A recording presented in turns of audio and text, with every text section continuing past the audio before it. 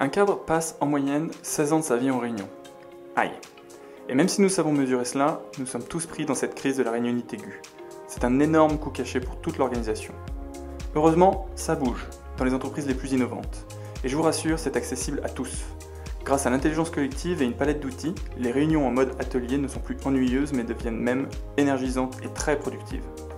On est souvent debout, on joue, c'est ludique, ça brainstorm, et puis finalement, sans trop y croire au début, ça donne une feuille de route très claire pour chacun. Chaque participant a un rôle clairement identifié. Commanditaire, facilitateur, timekeeper, expert, contributeur, etc. On choisit en amont le mode de décision permettant aux participants de savoir si on est par exemple sur un atelier participatif ou collaboratif. En clair, qui décide au final, le commanditaire ou le collectif? C'est plus facile et tout le monde s'y retrouve.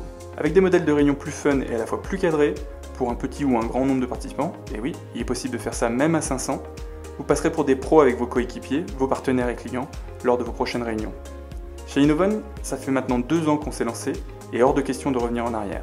Finalement, produire des solutions qu'on n'aurait pas eu l'occasion d'imaginer seul lorsque on a à se positionner sur un questionnement et notamment des réponses à apporter. C'est finalement l'émergence de l'intelligence collective dans les équipes et dans les réunions.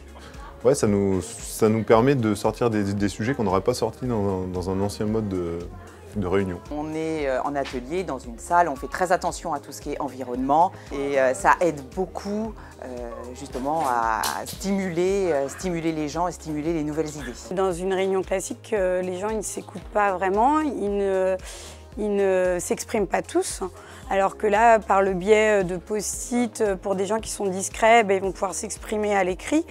Et des personnes qui parlent trop, par exemple un bâton de parole ou une balle de parole va permettre à tout le monde de s'exprimer et qu'on s'écoute et qu'on avance. Et vous, qu'attendez-vous pour faire la différence? Sortez vos crayons, vos post-it, on peut vous aider.